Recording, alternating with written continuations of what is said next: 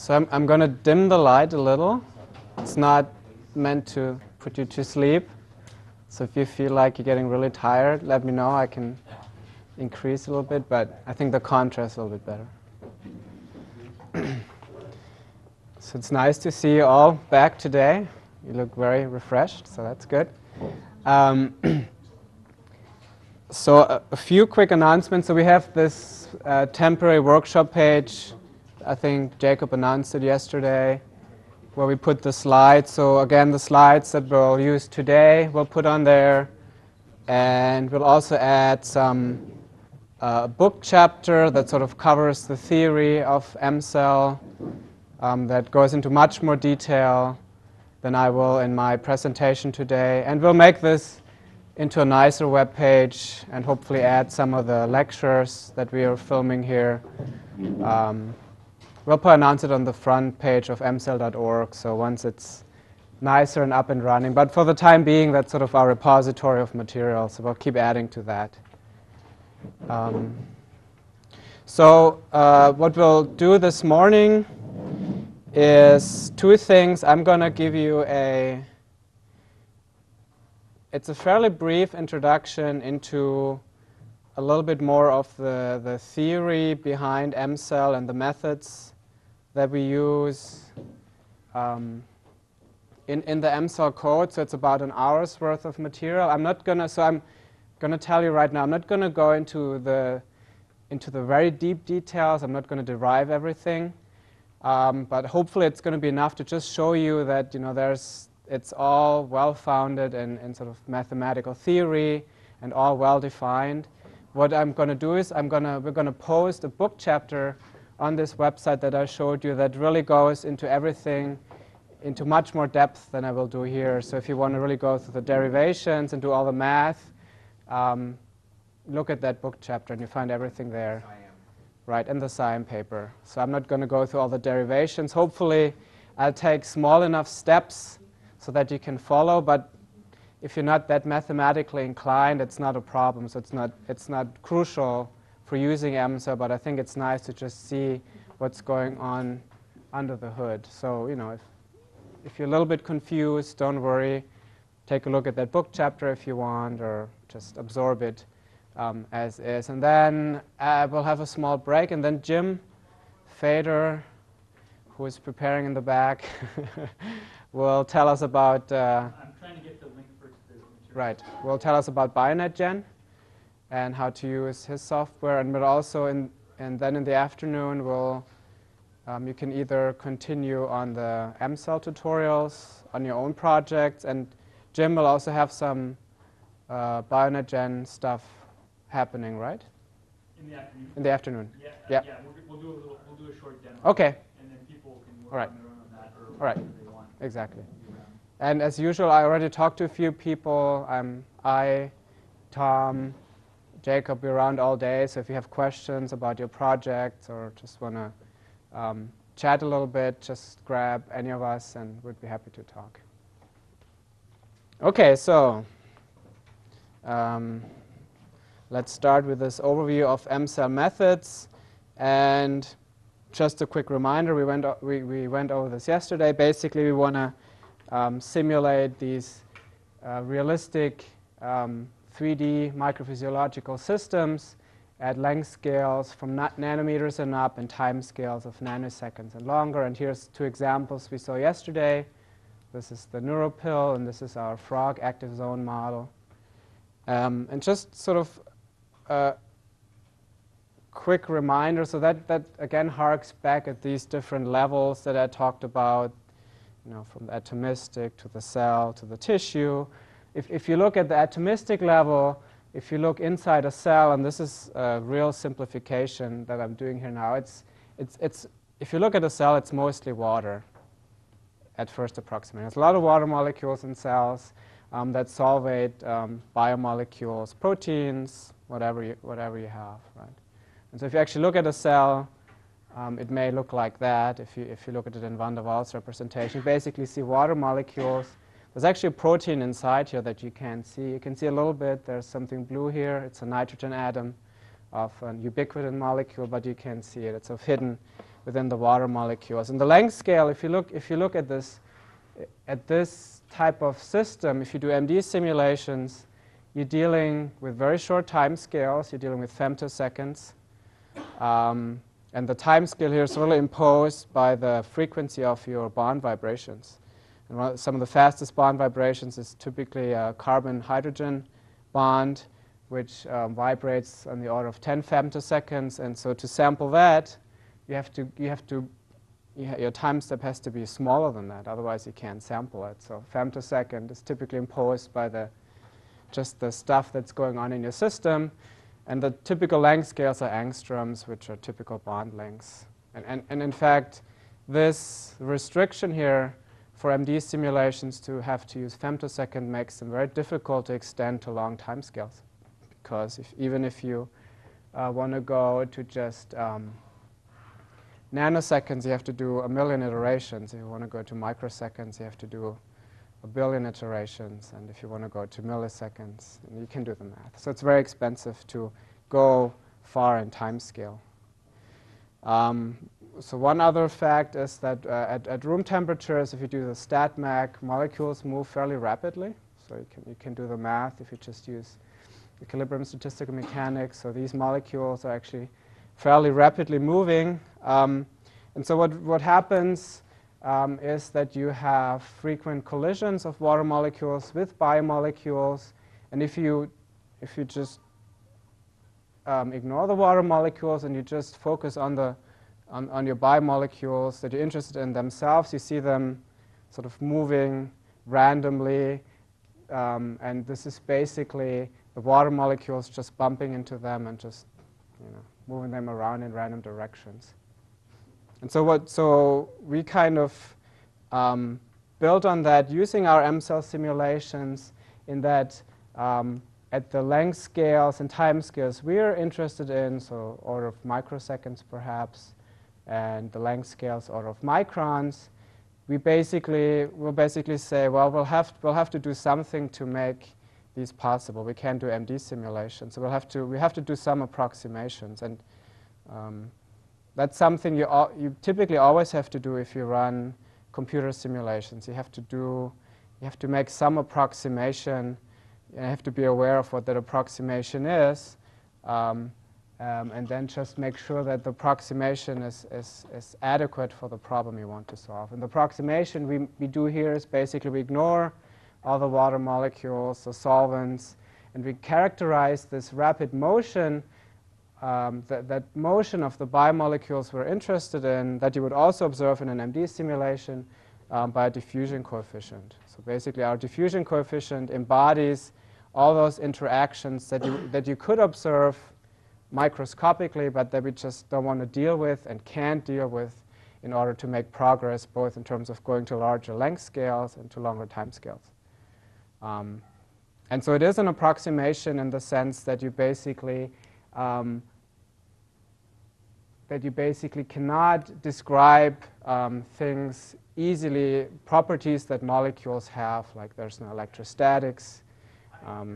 In our simplest M-cell approximation, they don't have a size. They're just characterized by the way they move around and by the way they react with other molecules. All of these things can be remedied to some degree. You can make them space-filling, but that adds a cost. And so when you wanted to run your simulations, then you just have to balance how much can you afford, computational expense. On the other hand, you have what you want to simulate, and so you have to strike a balance. And perhaps there are some problems out there where there is no good balance right now, and there may not be a good tool right now to really simulate what you want. But okay, and so basically what we do here is we use Monte Carlo methods to simulate our system using reaction diffusion approaches. A second method you could in principle employ here, and we talked about this yesterday already, are finite element methods used in fluid dynamics or other approaches. And these are in principle also quite applicable for these types of systems, depending a little bit on how your system looks like. So if you really If you have a simple system that's just a cube or a sphere or an ellipsoid, then finite element might be adequate and appropriate. And if you have a well-mixed system, many molecules. However, for many of the systems we're interested in, we don't necessarily have a well-mixed system. We have very small systems that are very confined, small numbers of molecules. And for these types of systems, Monte Carlo methods, reaction diffusion methods, particle-based reaction diffusion methods using Monte Carlo methods are quite appropriate and can be much more powerful and actually easier to use than finite element methods. But it depends, again, a little bit on the system. And they have the additional advantage, of course, that you, in addition to the average behavior of your system, you also get information about the noise in your system that can be a very important quantity for you to look at. Something you don't get using PDEs, for example. So let's first talk sort of about the diffusion part, the way particles move around in your system, and the way we do this in EMCEL. And basically, the underlying theory is diffusion theory that was established in about 1855, sort of a guy named Adolf Fick, I think he was German if I'm not mistaken, established these two laws, his first law and his second law. So for those of you who haven't seen it, J here is basically a diffusion flux. C is the concentration. So what his first law says, and so this operator here is the gradient operator, for those of you who don't know what this is. So basically what Fick's first law says is that if you have a spatial change in concentration, this causes an associated flux, diffusion flux. And the constant of proportionality between these two quantities is the diffusion coefficient. And there's a minus sign because basically if you have a decrease in concentration, then you have a flux into that direction, right? If you have less, then you have a flux into. If you have more, then you have a flux out of. And so this is why there's a minus sign. And D is basically the constant of proportionality for this relation. I hope that makes sense. It's sort of, if you think about it, that's probably what you write down. It's sort of a very simple restatement of something you would expect to happen. If you have less concentration somewhere in space, you get an influx of stuff into that space. And so this is basically what this equation says. And then if you take this first law and you basically impose a conservation of particles, that you say you can't destroy stuff. So if basically the rate of change of concentration has to be balanced by a spatial change of the flux. Basically, your particles can't just magically disappear or reappear.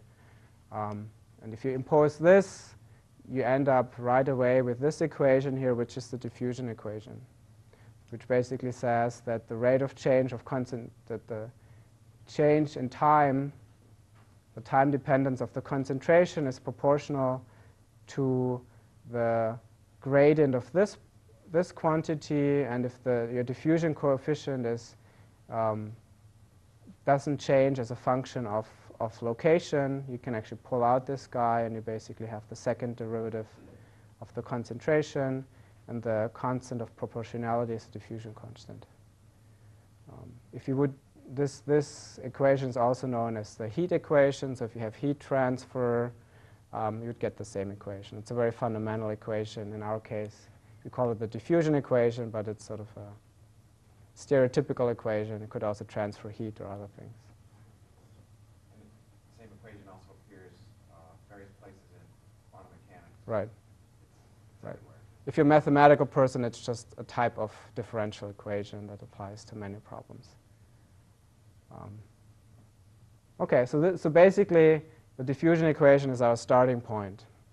It's well defined mathematically. Again, J is the diffusion flux. Here's some of the units. D is the diffusion coefficient. C is the concentration. And so basically, so this is once more the diffusion equation. in our case, what we have in our systems is that they're radially symmetric, so there's no preferred direction. And so if we do this, basically our concentration becomes a function not of the vector r, but of this r, the radial distance. And so you can simplify this diffusion equation into this. And for certain boundary conditions, you can actually solve it analytically. So if you have a point source of particles, so point source of m molecules, you can solve this equation, and this is the solution. And hopefully, all of you have seen something like that. It's a very famous relationship, and sort of this is the key point. It's a Gaussian, right? So basically, your solution is a Gaussian function, in this case centered around the origin, because our point source is on the origin. And this lambda here is a function of time. So you can see as time progresses, this Gaussian will initially be a delta function, and then sort of spread out from the origin. So particles will spread out from their source. So this is basically what this equation says. And so this is just That's the solution in 3 dimensions. 3 dimensions, right? So a 3-dimensional. So basically, you have to imagine this spherical shell sort of starting at a point and then just spreading out. So this is the solution of the diffusion equation. Okay. So hopefully all of you have seen this. So this is, I think, a crucial ingredient of this Gaussian shape of this solution to the diffusion equation. And so how do we utilize this in our M-cell simulations? Basically, since we do stochastic reaction diffusion, we convert this concentration profile that we have derived here into a probability of particles moving a distance between r and r plus delta r. So this is basically just rewriting of this solution here. And since it's a 3-dimensional problem, you basically have to integrate over the whole, over sort of a spherical shell of thickness 4 pi r squared. So this is basically a spherical shell at distance r in 3 dimensions. So basically the probability of a particle that is original at the origin moving a distance r away is given by this equation, right? And it's time dependent. It changes as a function of time.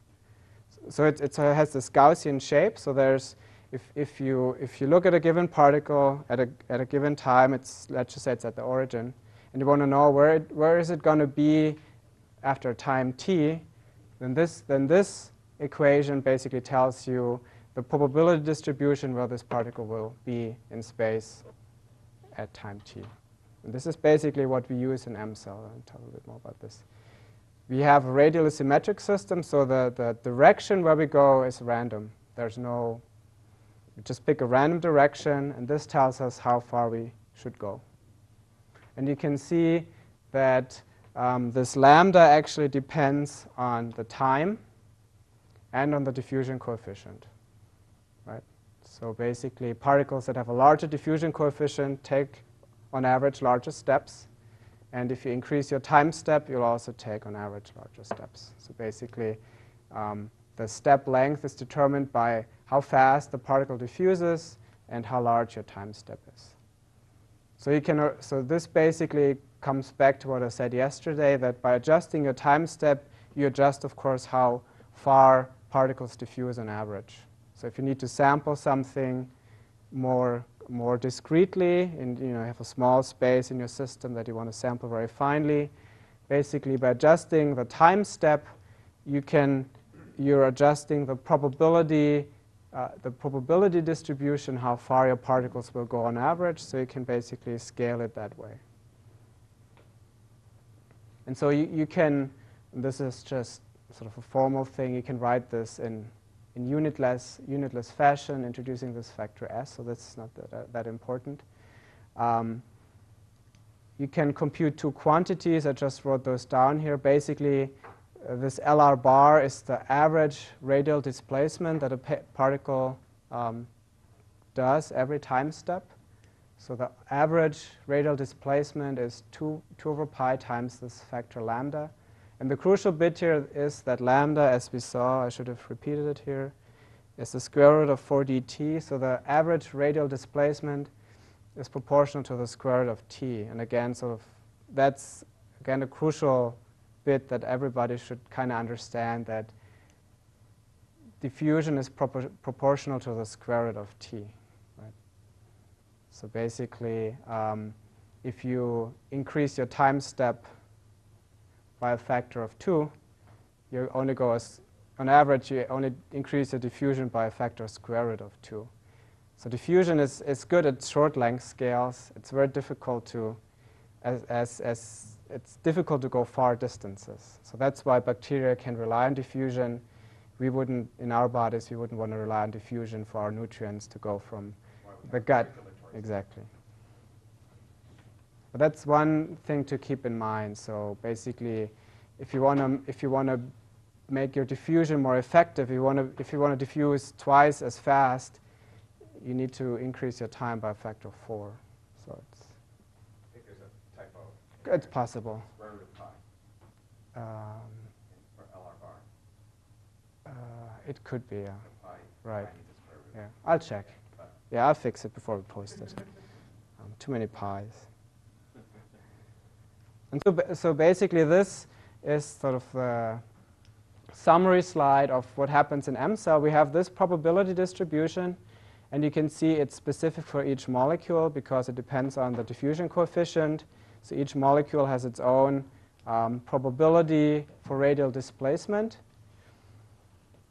And so basically, what we do in M-cell is embodied in this equation here. You basically look at the cumulative density function. You integrate this probability distribution over this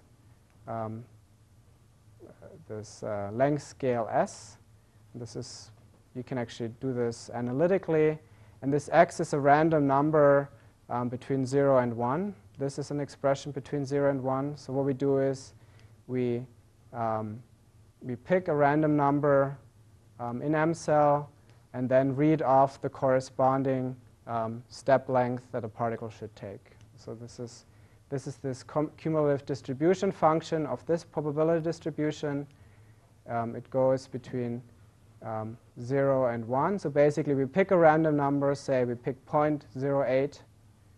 We go over here and we read off the displacement that the particle should have, and this is the displacement we'll pick.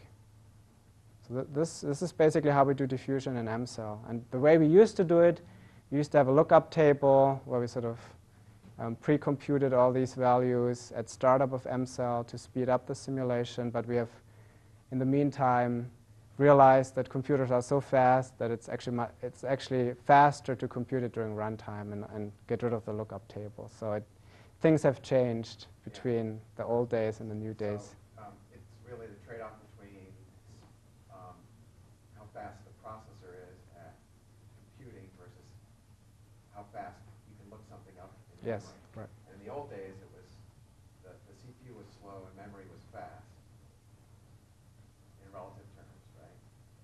Because everything's gotten faster. But in the meantime, the CPUs have gotten faster than memory at a higher rate than the speed of memory. Mm-hmm. So now it's faster to compute it from scratch rather than store it as a lookup table. So does You know, so if memory were way faster today, it still would be an advantage to have the lookup table. So does this make sort of sense? The mathematical details don't matter. What's important is we have a probability distribution for each molecule that's determined by its diffusion coefficient and the time step that you have selected in your M-cell simulation. And then it's just a matter of sampling this distribution and picking from that distribution a time step that to move during the current iteration. That's all we do here. It's basically an efficient sampling of this distribution. Yes? I didn't understand. Like we select a random number. And You don't select a random number. M-cell does it for you. Okay, M-cell has a random number generator. Basically, M-cell has the task. That's what I meant actually. fiber M cell. Right. So basically, you have this distribution, and now the task for MCell is I have to sample this distribution uniformly, right? And so basically, the way I pick displacements according to this distribution. I should pick more displacements that are, near this peak, obviously, because it's peaked around this value. I should pick this sort of. So this is the Gaussian distribution. I should pick displacements out in the tails that shouldn't happen very often. I should pick mostly displacements around the peak of the Gaussian and very little around the tail. So basically, if you do the cumulative distribution function of this distribution, that maps on this probability from 0 to 1. And if you can convince yourself, if you now pick uniformly from the interval between 0 and 1, you'll actually sample this Gaussian distribution properly. Right? But the diffusion coefficient is constant. That's so right. You're constantly playing with your time interval then. No. Basically, the distribution is fixed. What you have to do is, the distribution is fixed at startup, basically. You determine it. It's your diffusion coefficient and the time step. But what's not fixed is the actual displacement. It's a distribution, so you have to sample from. Oops, sorry. So basically, what is fixed is the centroid of your Gaussian. That's fixed.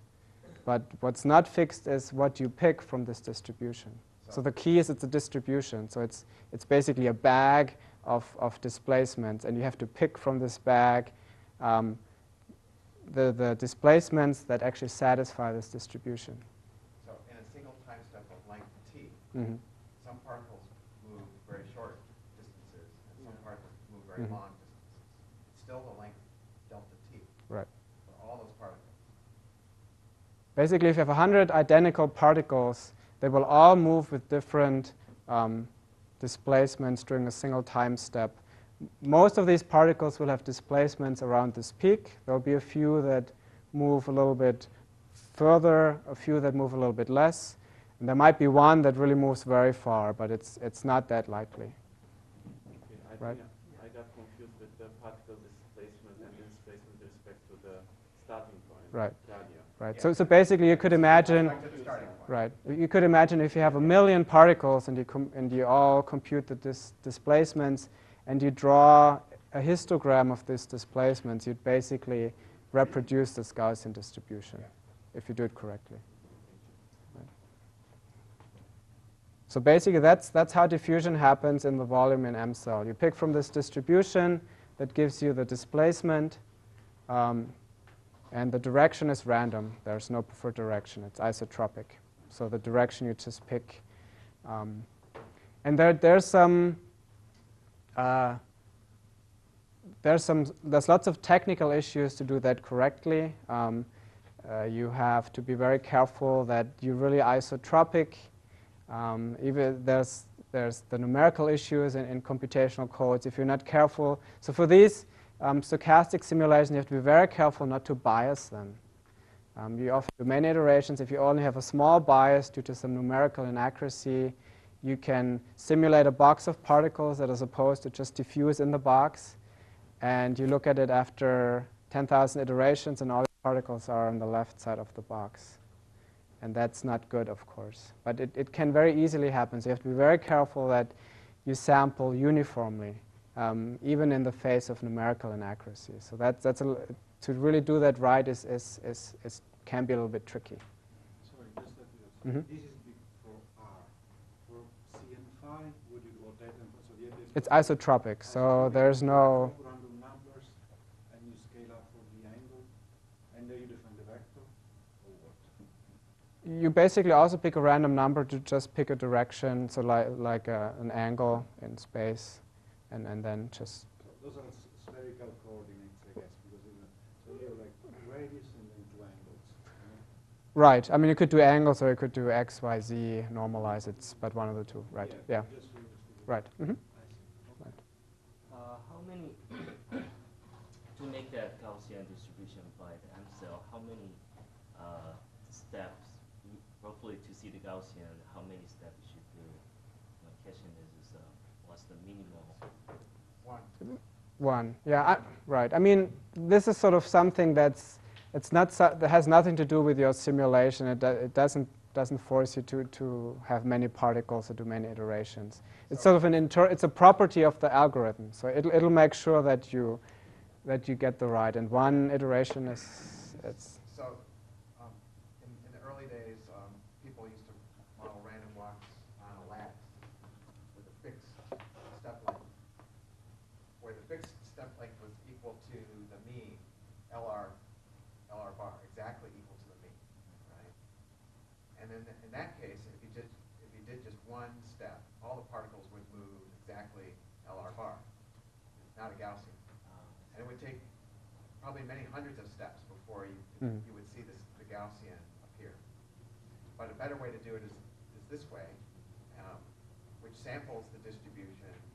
Every particle samples the distribution. Yeah. So even after a single step, you get the Gaussian. Right. I mean, you can try to you add 10,000 particles to a simulation to a single step, look at their initial and final locations, and plot the histogram, and you should see that Gaussian. So you can do that as an exercise if you want. It'd actually be an interesting exercise. Yeah. You should add.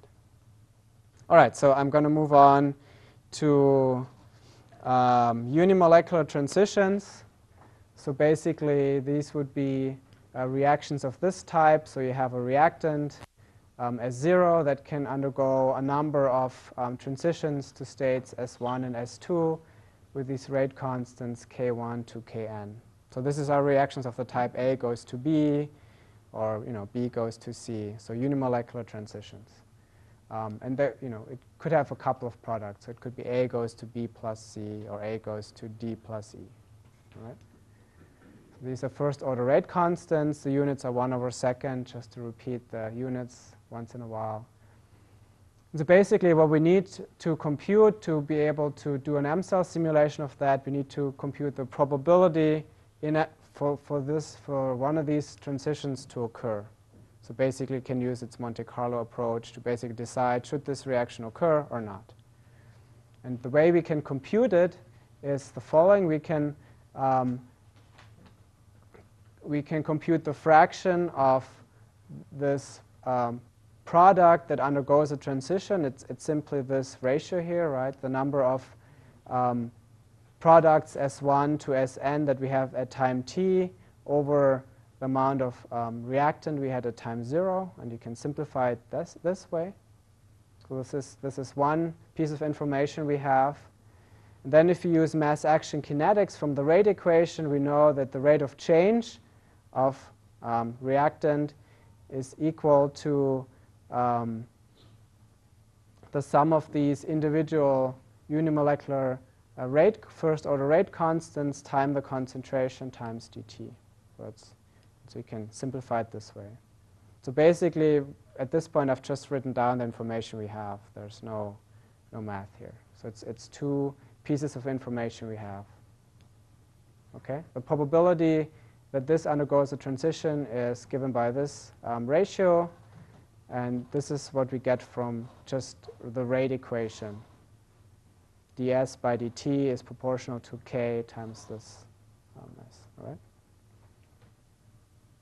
Again, if that's a little bit too fast, there's more detail in the book chapter. You can read this tonight and put it under your pillow and maybe absorb it that way. But it's hopefully... And so basically what we now do is we take this thing here and we do we integrate it. Right? We try to solve this equation. So you write it like this. You integrate both sides, and if you do this, you get this expression.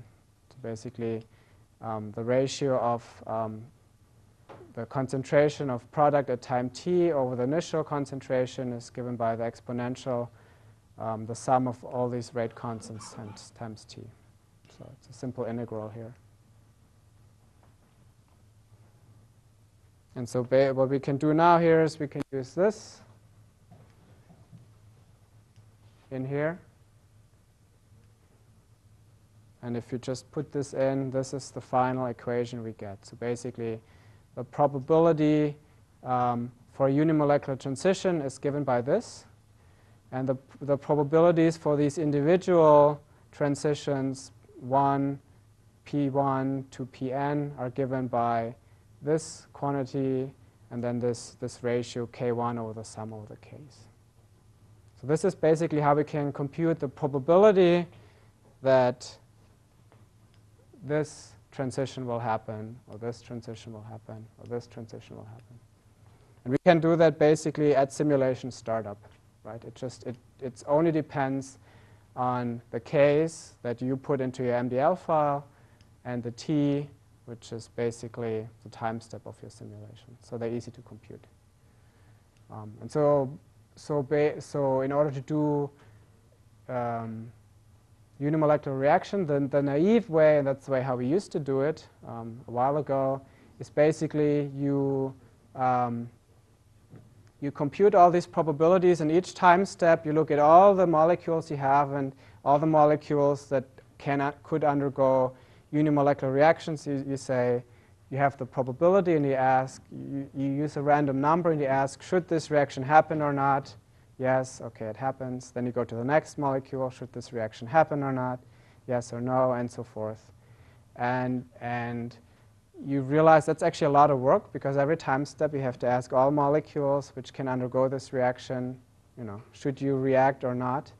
And many times this reaction doesn't happen, because these might be reactions that only happen very rarely. So you're basically asking molecules a lot of questions, but nothing ever happens. So it's a sort of an ineffective way to deal with this problem. And so the way we have solved it in MCell3 is that instead of querying molecules every time step if reaction should happen or not, we actually give them a lifetime.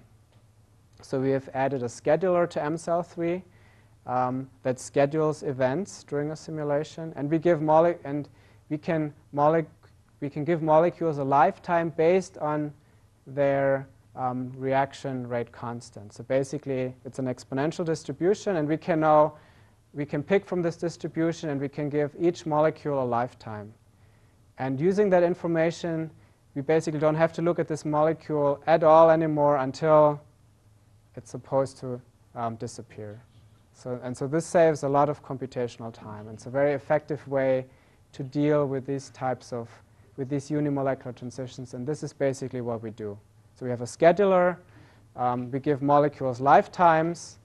And they're scheduled to disappear somewhere in the future. And until this point in time, we don't care. We'll just leave it alone. The only reason we might care again, it might disappear for some other reason beforehand. Could be. There might be other reactions it might participate in, bimolecular reactions. But if nothing happens to the molecule for the next 10 seconds, we couldn't care less. We just ignore it and just look at it in 10 seconds. So it's a very efficient way to do that. Unimolecular transitions, yes? What makes the exponential distribution the appropriate one to use? For this, because it's basically, it's basically this thing here, right? It's sort of just, it's an exponential process. It's like radioactive decay, more or less, right? You have a probability, yeah, right. You have a probability for something to happen with a certain rate constant, so it just kind of disappears exponentially.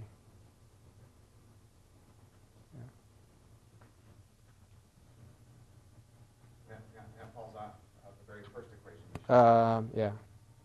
Way back here, equation 10, yep. right? It all falls out of that. So that's basically how unimolecular transitions are done in MCell.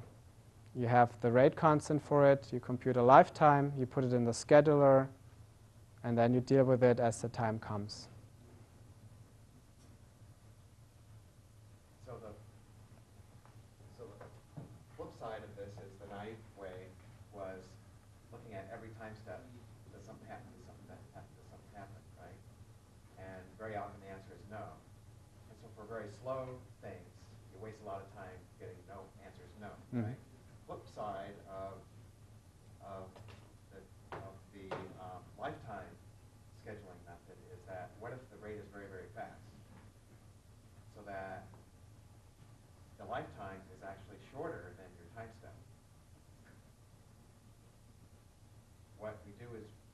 schedule it for the event to happen in the future, and if it's during the same time step, it gets scheduled to happen again during the same time step. So we actually return to it again in the scheduler later during the same time step. And then if it's still short and still in the same time step, it gets scheduled again, again and again. So you can actually have multiple transitions of the particle happening within a single time step, and MCell will track them all.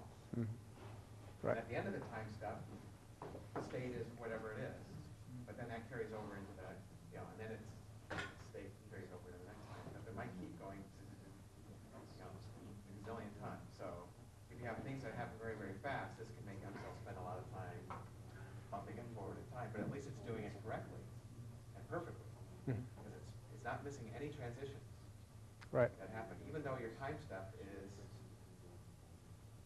delta t. MCell's tracking each little microscopic event correctly. And so then from the point of view of unimolecular transitions, MCell really doesn't have a time step. It's all adaptive. Right. It's an adaptive time step.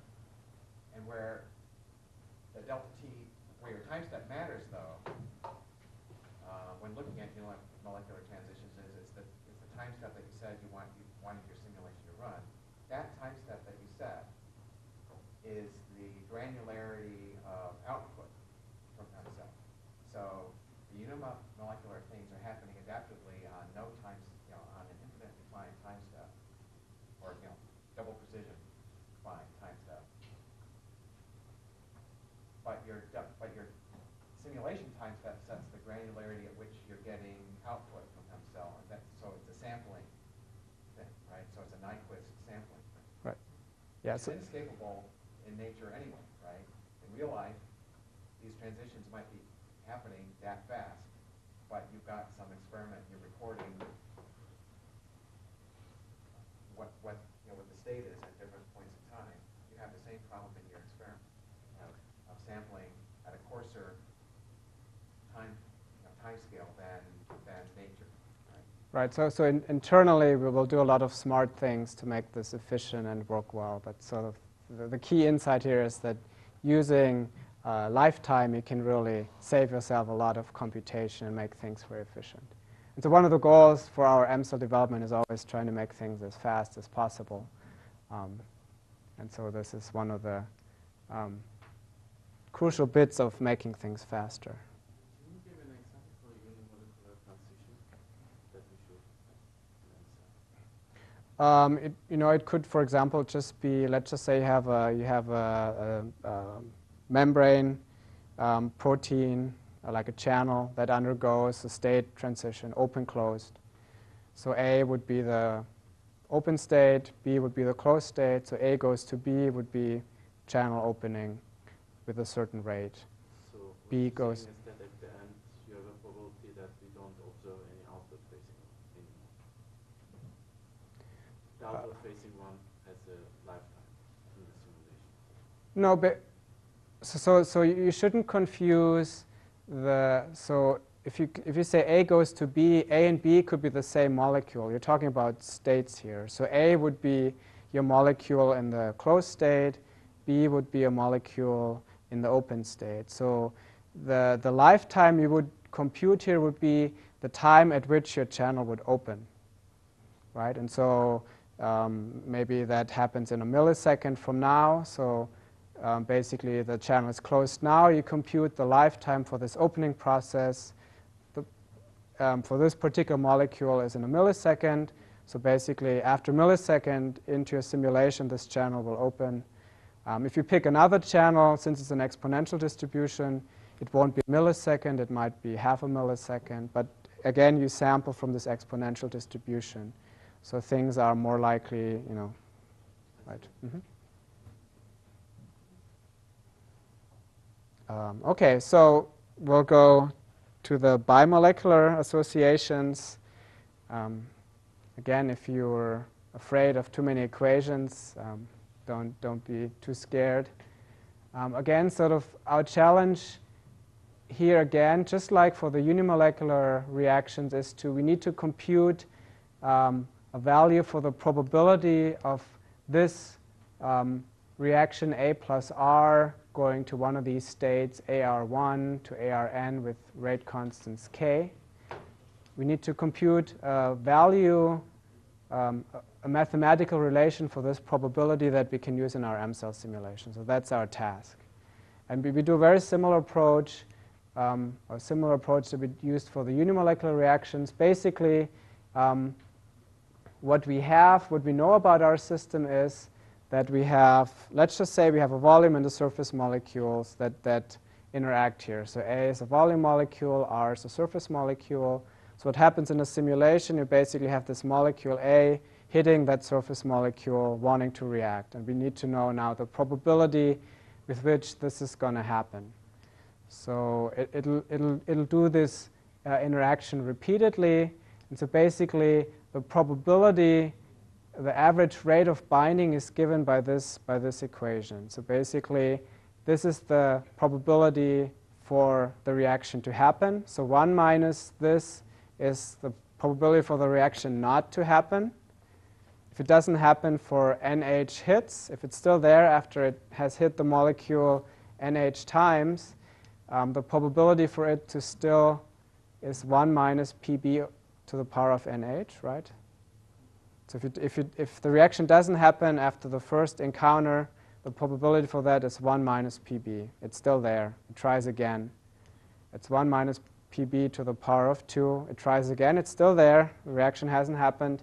It's 1 minus PB to the power of 3. And if it tries NH time and it's still there, the probability for that to happen is 1 minus PB over NH, right? And so the rate of binding then is 1 minus this. So if this is a little bit abstract, you probably have to write it down on a piece of paper and convince yourself that this is the expression for the average rate of binding. So what's NH? Where did that come from? It's basically just a number of encounters that your molecule has, the number of encounters that your volume molecule has with the surface. So as things start diffusing and moving around in your simulation, it'll encounter that molecule a repeated number of times, right?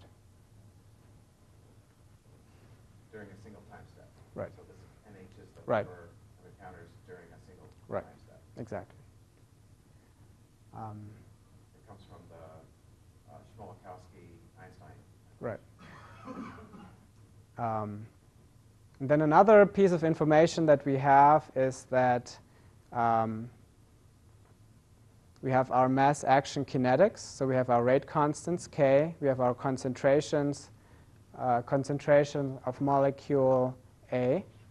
We have our time step. And so the rate with which these guys should react is simply, again, given by this equation, right? It's just using mass action kinetics, using the rate constants, the concentrations of reactants, and the time step.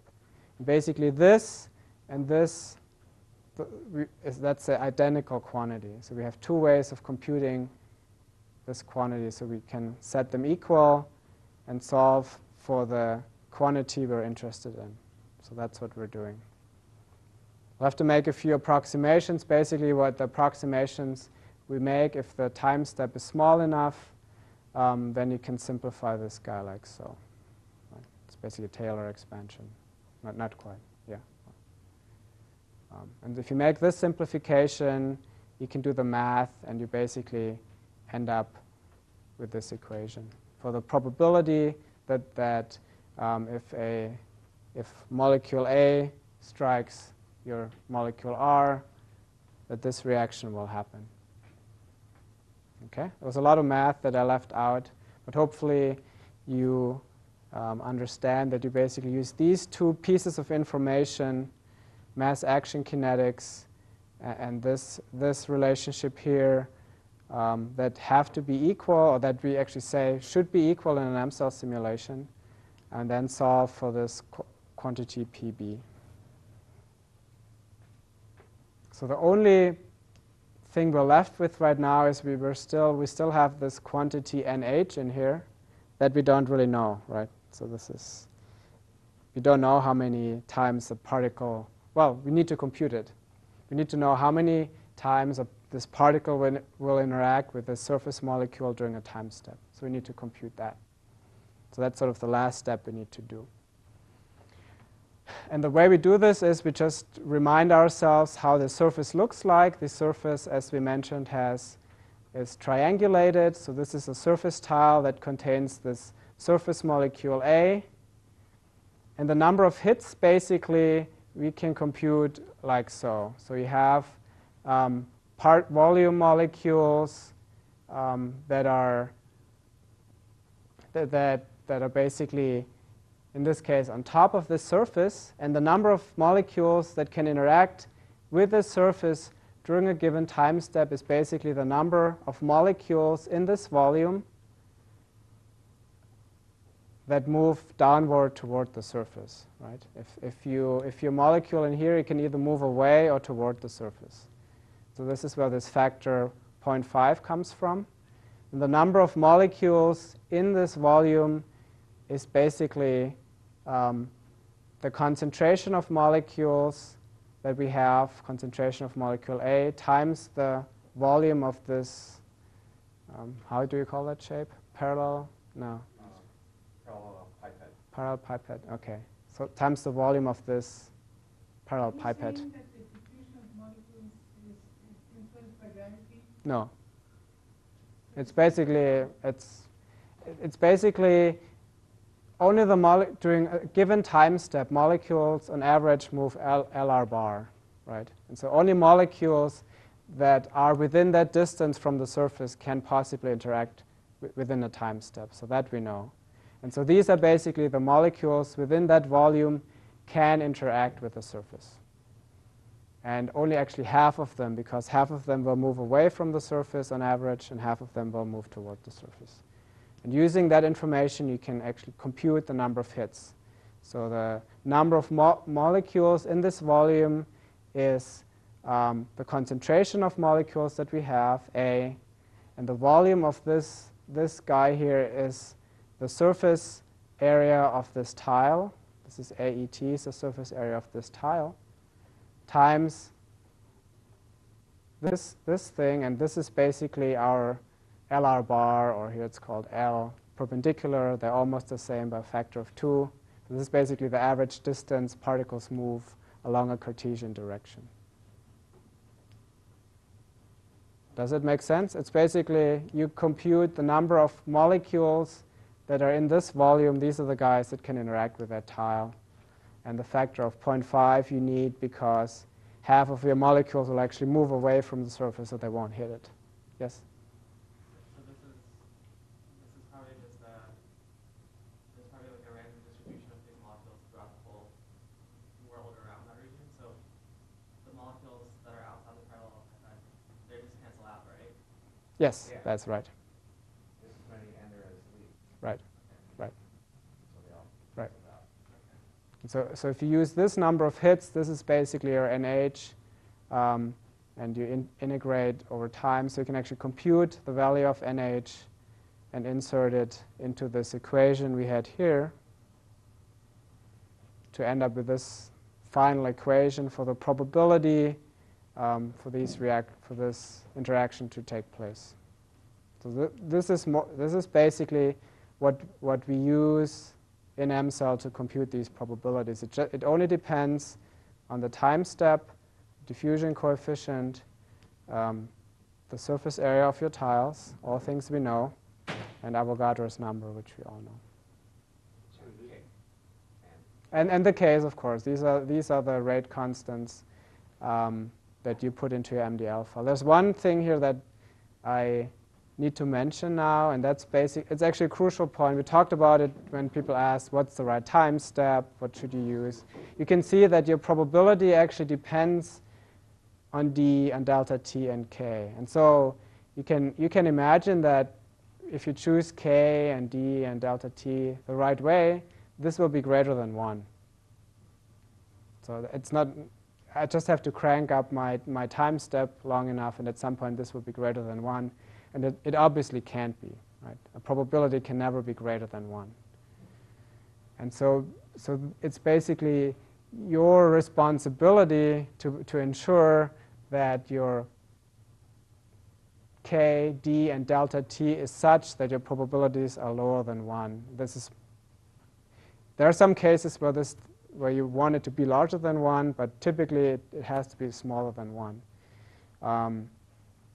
And so since the real variable in this equation really is your delta t. I mean, your k's are usually fixed. You have them from experiment.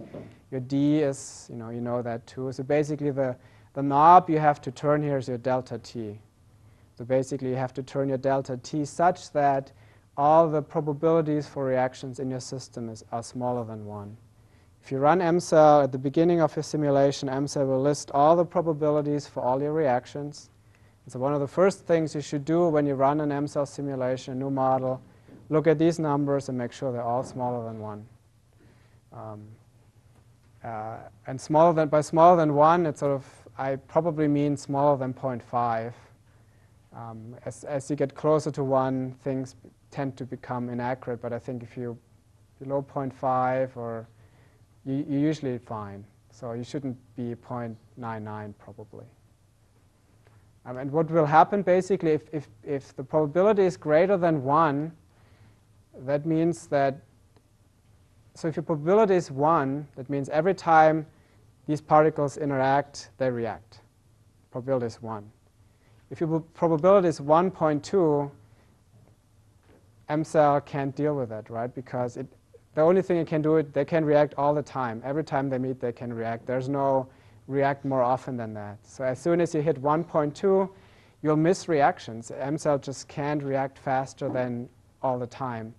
And so what you will get at the end of your simulation sometimes is MCell will tell you, I missed some reactions. 30% of your reactions were missed. If you get that message, you should check your probabilities. So that basically means the time step that you've imposed is too large for MCell to be able to sample the reaction. And so that means basically that your Ks kind of determine, in some sense, the time step that you can impose on your simulations. If you have a very fast reaction in a system, very fast kinetics somewhere, this basically sets your time step. And so this is sort of basically, if you're done with preparing your simulations and your model looks good, then maybe the last step would be to crank up delta t as much as you can, because it obviously speeds up your simulations, and you can monitor the probabilities, and you look at the one that is the largest one, and just to adjust your delta t until you're 0.5 or 0.1 or something like that. And that point, it's as fast as you can go. Okay?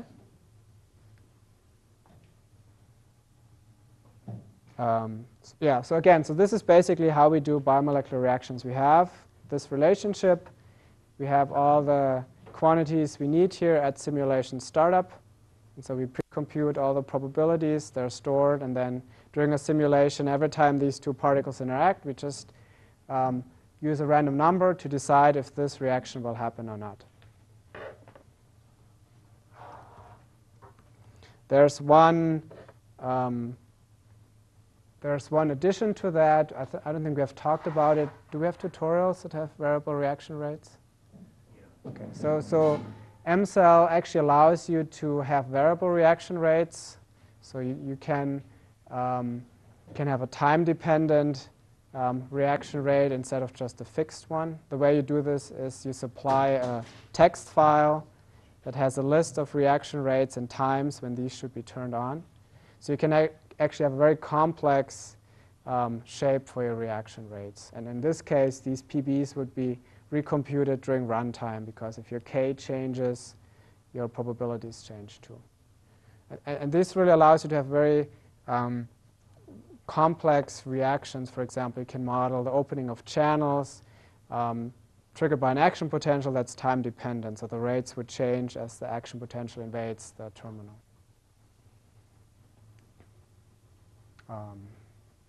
Okay.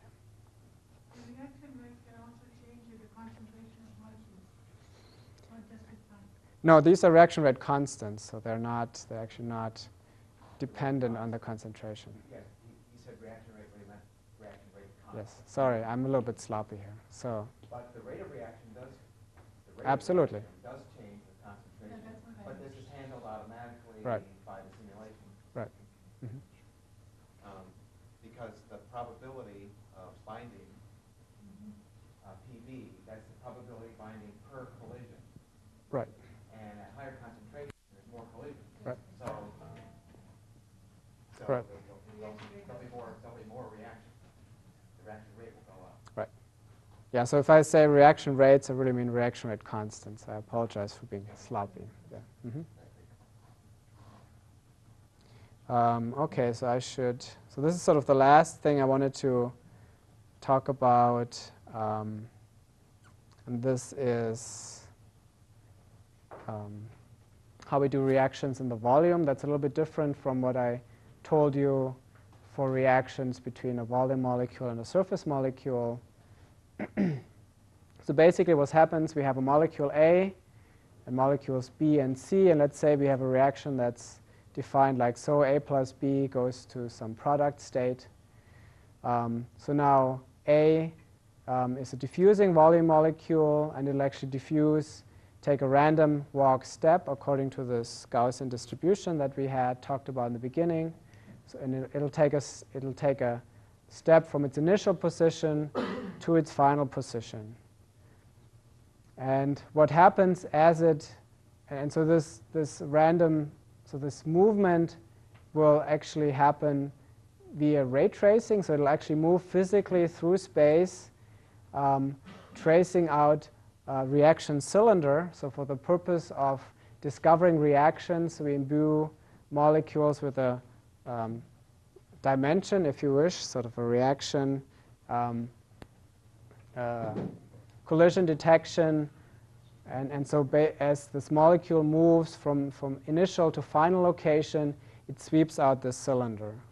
So this is sometimes a little bit confusing to people. So this is not meant to be the size of the molecule. It has nothing to do with the size. The molecules are point particles. It's a mathematical or numerical way for us to detect collisions as A moves through space from its initial to final position. So we give it a radius that will detect potential reaction partners as it goes along. So basically it sweeps out this cylinder. It's possible that on its way to its final location it actually hit a wall, so it'll reflect specularly, and so if there's a wall here, it'll go here, here, here, here, here. And it'll sweep out this cylinder, and it'll check for reaction partners within this cylinder. So as A, in this case, as A goes from here to here, it'll start going, and at this point it'll detect that there's a molecule B. It'll check, is the reaction, do I have a reaction defined with B? If yes, it'll test if this reaction happens. If it happens, then the products will be created. Maybe it'll disappear. If this reaction doesn't happen, it'll continue. It won't discover this B because it's outside the cylinder. Until here, there's another B, and it'll do another test if this reaction happens, and so forth. So this is basically how we discover reactions during the diffusion process. It's a little bit different from how other Monte Carlo algorithms do their movement steps. So I think programs like Smolden, for example, they will just move the particle from the initial to the final location, and then they will discover reaction partners around the final location. So move and then discovery. In MCell, actually, we discover reactions as we go along. So we'll first discover reactions that are close by in space, and then the ones that are further away in space. And so you have a little bit more accurate sampling. If your concentration is uniform, it doesn't matter, right? If you have uniform concentration of B, it shouldn't matter if you do it as you go or if you do it once you're done, because it's uniform.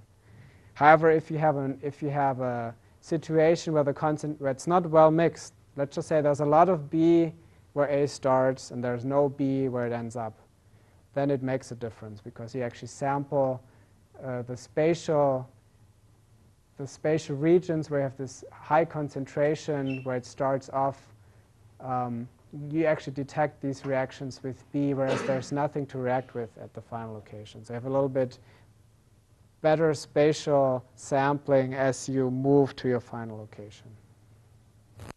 Yes? If B is also, during this time step, undergoing movement, do these two cylinder paths have to cross? They're basically done one at a time and picked randomly. So in this case, A starts and this reaction happens. It could be that, if you run a different seed, B is the one that goes first and detects the reaction with A first. Okay. So within a time step, there's basically no temporal granularity. It shouldn't matter if B goes first or A goes first. So this is basically.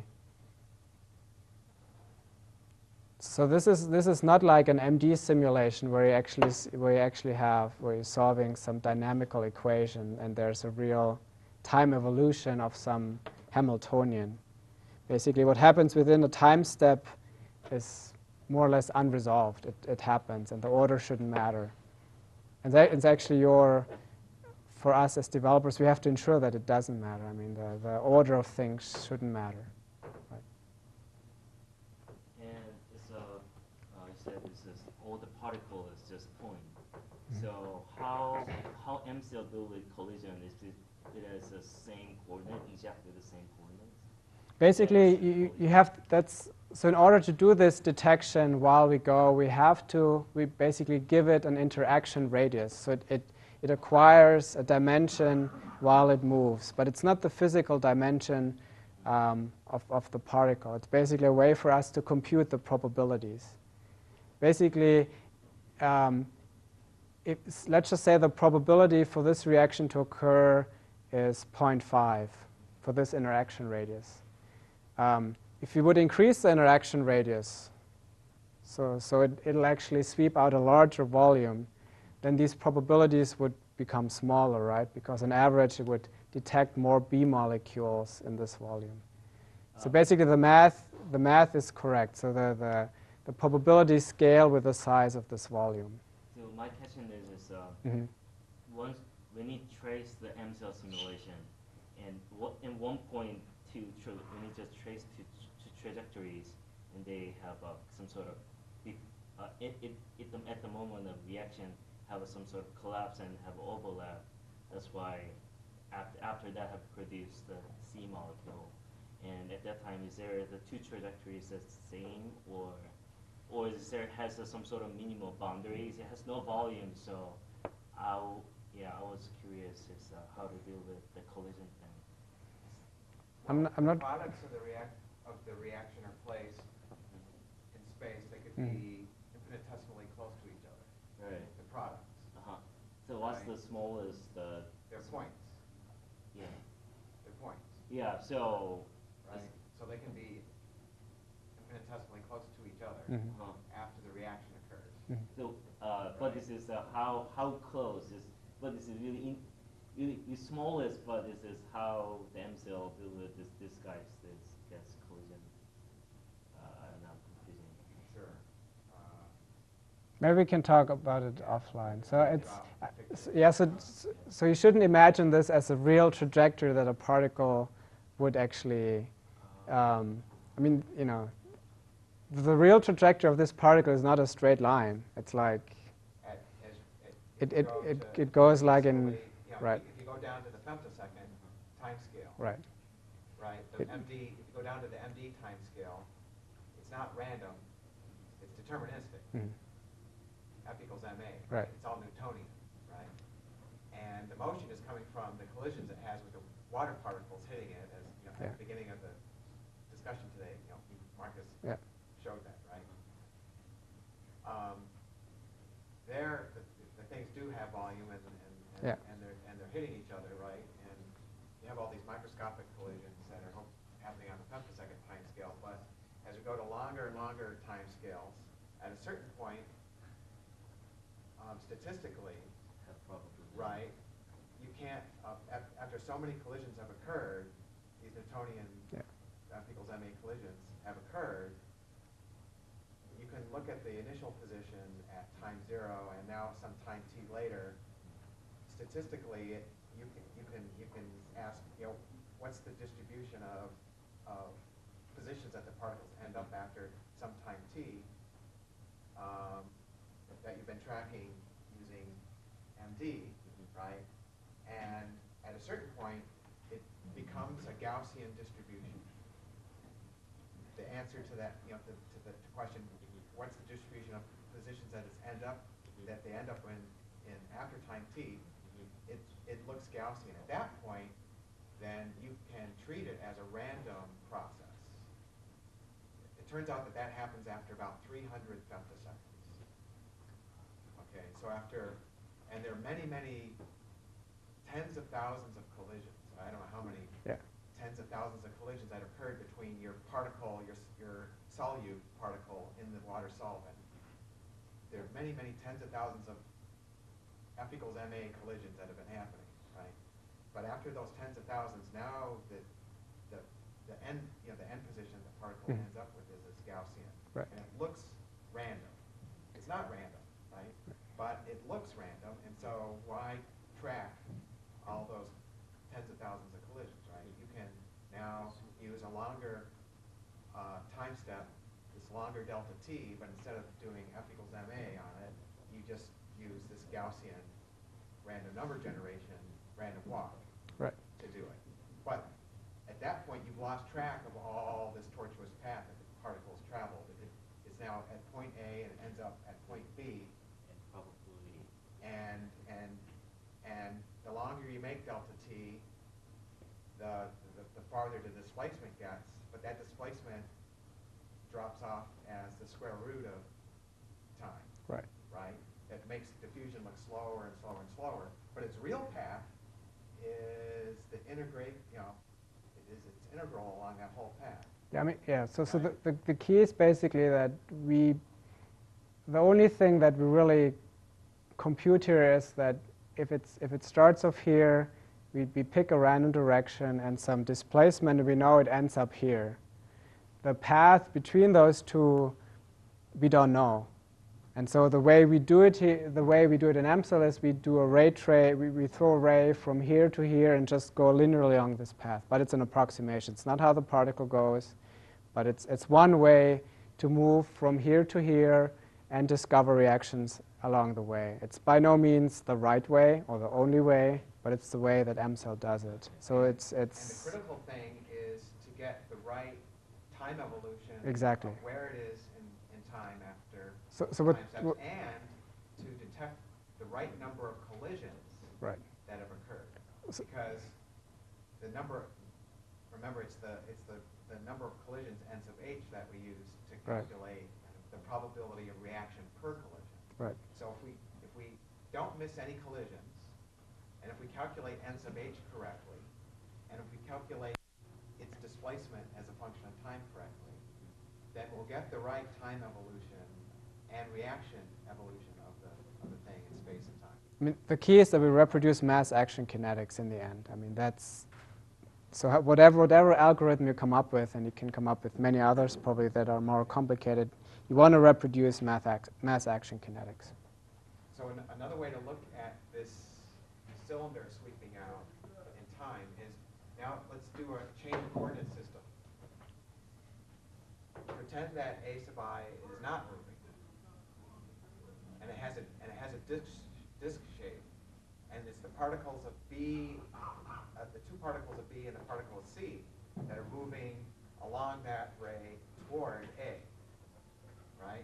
Then it looks exactly like the diagram Marcus showed earlier of the particles diffusing and hitting a surface tile. It's really the same thing in a change of coordinate system, but now instead of the particles moving hitting the surface is moving. The disk is sweeping through space and hitting the particles. Yeah, so you it's can really the same thing, it's just a change of coordinate. So you can basically use the same kind of math that I just showed you to actually also compute the probabilities here. So I'm actually going to stop here, I think. So there's lots more math I could go through, but everything's in that book chapter, so we'll post it online. And if you have any questions, feel free to talk to Tom or me about if you need more details. I hope this at least showed you that the foundations of what's really going on in EMSL. So it's actually fairly straightforward. The implementation in terms of an efficient computational code is a different matter, but sort of I think the math that underlies the probabilities that we use for computing unimolecular, bimolecular reactions, these volume reactions, and also for the diffusion really come from mass action kinetics and diffusion theory. And so this is really sort of the base level, the foundation of MCell. So I suggest we'll make maybe a 10-minute break, and then Jim can continue with Rule, Bender, Binagen. Okay, thanks.